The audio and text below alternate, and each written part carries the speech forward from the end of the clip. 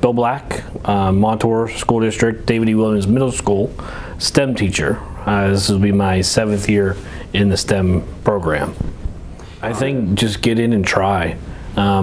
Anything I do in my class, I show them basics, and then I let the students, either grade 5 or grade 8, just get in and practice. The best way to learn something is by doing.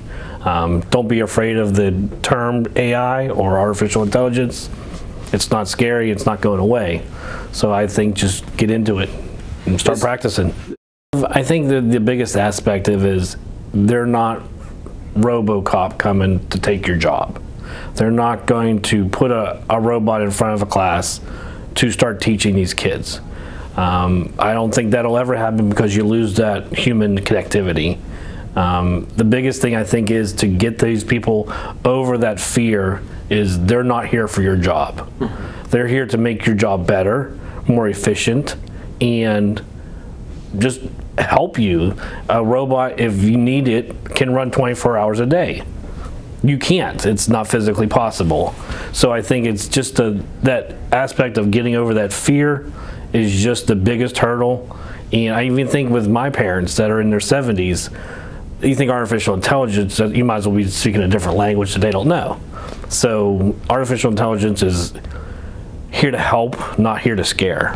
The willingness to try things. Willingness to try. Right. I think one thing helps is the Xbox controller. These kids know Xbox and PS4. So they know the ins and outs of an Xbox controller.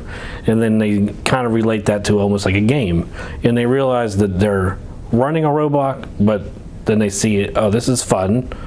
I'm learning something, but they don't actually think that they're learning. And then they're hands-on. If it's hands-on, they're all about it. And if it's not boring, they'll keep doing it.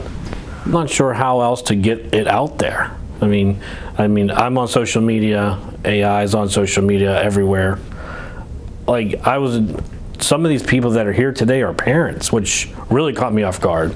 It did. And yeah, I expected teachers.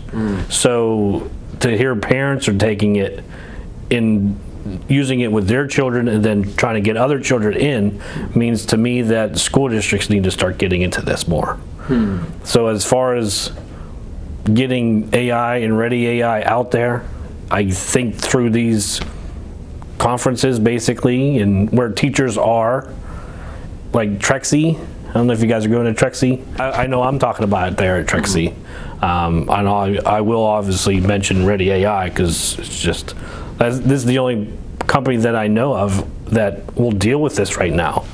Others are pushing Vex or pushing the Legos. Well, nothing's pushing Cosmo right now except for ReadyAI. I see. They just need to be willingness to try. You can relate Cosmo and artificial intelligence to any subject area. If you look at it through the arts or through histories, even geography and things in math. I mean, anything that you can think of, you can write through artificial intelligence.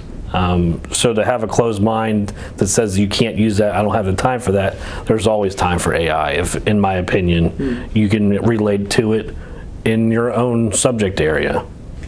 Is there any be willing to try and be willing to try? So that's a common message. Let these kids explore. If you have the ability to bring them to them, why wouldn't you bring something that you know is going to be fun and work? Why wouldn't you bring that to your kids? Thank you, Bill. No problem.